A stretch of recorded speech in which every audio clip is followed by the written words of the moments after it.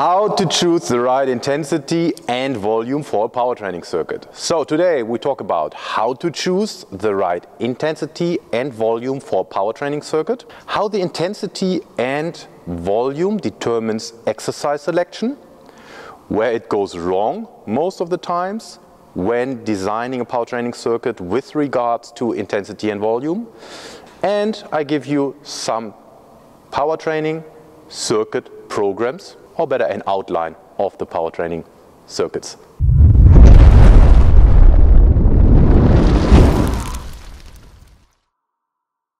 How to choose the right intensity for the power training circuit. Intensity is always a balancing act. So let's have a look at how we best select the intensity for a power training circuit. So the first step, as always, is look at your goal. What kind of power do you need for your sport? And or what kind of power do you want to develop with that power training circuit? So whether you want to develop the power development or the power endurance quality, power under fatigue, you need to determine that first before we look at the intensity in itself. So once you've determined what kind of power quality you need for your sport or within the training cycle you're planning for, you can design your training program. So what kind of power quality is it? Is it the plyometric power, the ballistic power, or the dynamic power? Yeah. So for the plyometric power or plyometric effort, we work with intensities of 0 to 20% of the 1 RM. For the ballistic one, 20 to 50%, and for the dynamic effort, 50 to 70%. Not only does the determination of the effort shows you the intensity, it also shows you what kind of exercises to choose. For the plyometric effort, again, we use body weight or very light implements. For the ballistic effort, we use heavier medicine balls or dumbbells or barbells. And for the dynamic effort, we use barbells, resistant bands, machines can come into place, or also cables. So once you've determined the effort, there are multiple options you can do. So you can either choose for an option where you have one effort, so you choose purely for one effort, that might be the plyometric effort, or you choose for the ballistic effort or the dynamic effort. The idea is pretty clear. Another option is to combine two efforts.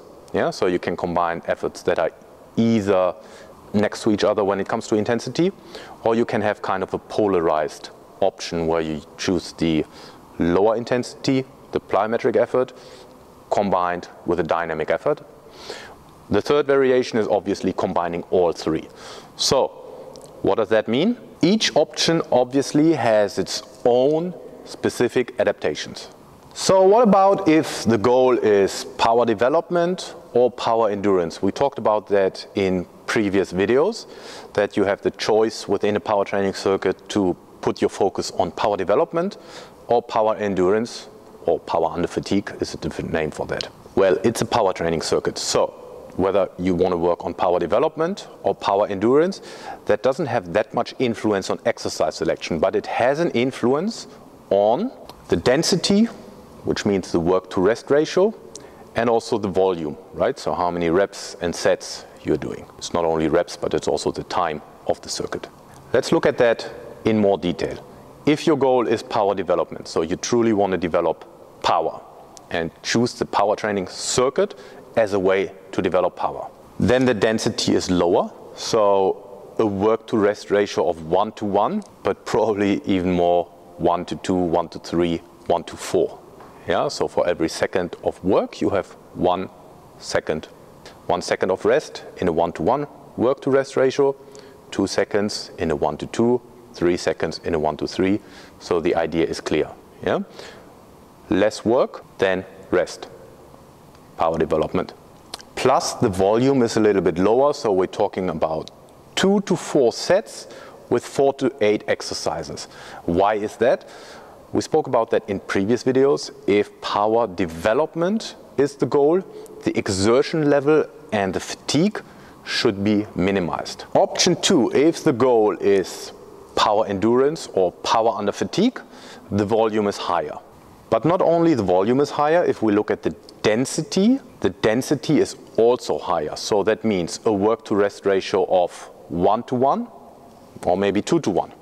Yeah? So that means for every second of work, you have 1 second of rest in a 1-to-1 work-to-rest ratio, or for every 2 seconds of work, you have 1 second of rest. This, for example, are the typical Tabata, yeah? 20 seconds on, 10 seconds off. Yeah? That's a 2-to-1 work-to-rest ratio. But there are also other variations. So you can have 10 seconds on, 5 seconds rest. That is very, very short, so you need to be very conscious how to set it up.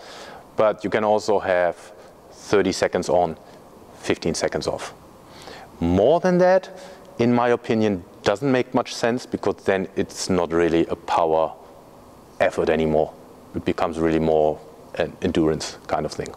The reason for that, it uses a different energy system. So it's not the ATP-CP system anymore, or the alactic system. Then it becomes almost lactic, so which is then not really power. Back to the topic. So if you want to develop your power endurance quality or power under fatigue, volume is higher, density is higher. So what does that mean? 3 to 6 sets with 6 to 10 exercises is a framework you can work with. To wrap it up, how to choose the right intensity and how to choose the right volume for your power training circuit.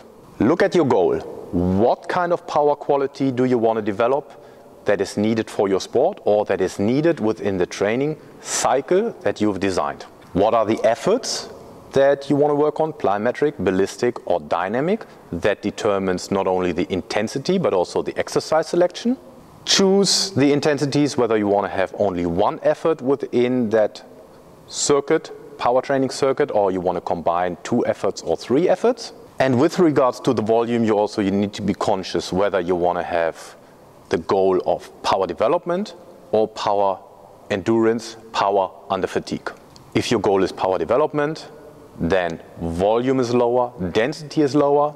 If your goal is power endurance or power under fatigue, volume is higher and density is higher.